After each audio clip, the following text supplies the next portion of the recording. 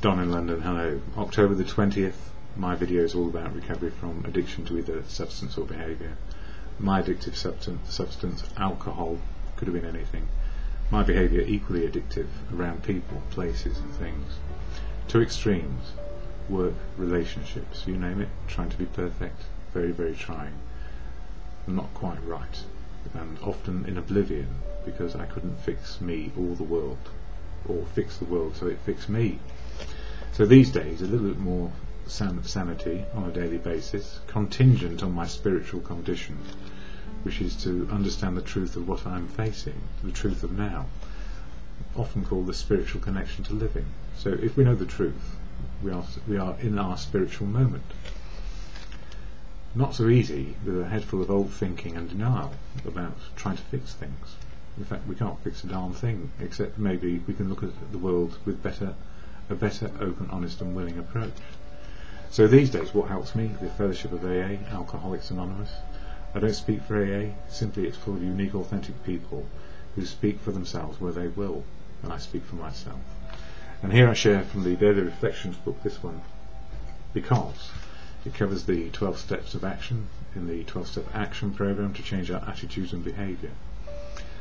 And the 12 steps, October is represented step 10, all about personal inventory, looking at what is working and what is not working. And for October 20th it says this: SOLACE for confusion. Obviously the dilemma of the wanderer from faith is that profound confusion. He thinks himself lost to the comfort of any conviction at all. He cannot attain even a small degree the assurance of the believer, the agnostic or the atheist. He is the bewildered one, and for 35 years I was out there fixing the world, bewildered, because it didn't seem to be fixed. I couldn't fix it. Excuse me, I'm just getting sensibly comfortable. So bewildered I was for a long, long time, and these days less so. Well, at least I hope so. You never know, do you? So that comes from the 12 steps and 12 traditions. And it goes on to say the concept of God, and it's a personal thing, God. For me, God is truth, love and wisdom of others, the universe. I'm just a very small speck. But we're all connected, so nature, providence, you name it. Something called good conscience will do fine as a way of understanding a higher power in our lives. So if we're having a reflection or meditation to a higher power, good conscience, or God, as you understand, is a personal, authentic understanding which counts. So don't be frightened by the word God. I'm not. God is truth, God is love, God works through people. Hugely practical, gets me in touch with truth, the spiritual connection. The concept of God was one that I struggled with during my early years of sobriety. The images that came to me, conjured from my past, were heavy with fear, rejection and condemnation. Then I heard my friend Ed's image of a higher power. As a boy, he had followed a litter of puppies, provided that he assumed responsibility. He had been allowed a litter of puppies, provided that he assumed responsibility for their care.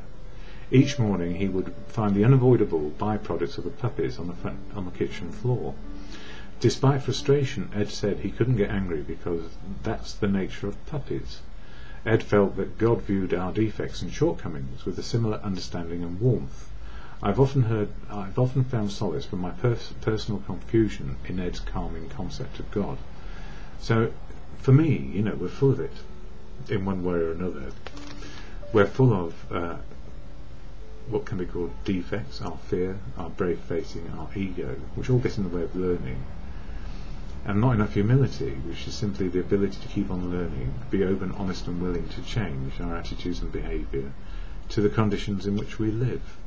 So to God a good conscience, if we are reflecting on what is working for us on a daily basis and what may not be working for us on a daily basis. What works normally is selflessness, open, honest and willing to learn, to be a part of, to love, be loved and useful.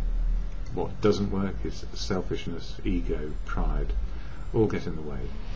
So these days, when things are going right or wrong, and I'm doing a daily inventory of what is going on, the Serenity Prayer is a good starting point to God of good conscience, as you understand, on a personal level. Nothing else works. To God, all good conscience, the serenity prayer. God, grant me the serenity to accept the things I cannot change, courage to change the things I can, and the wisdom to know the difference. For me is just for today.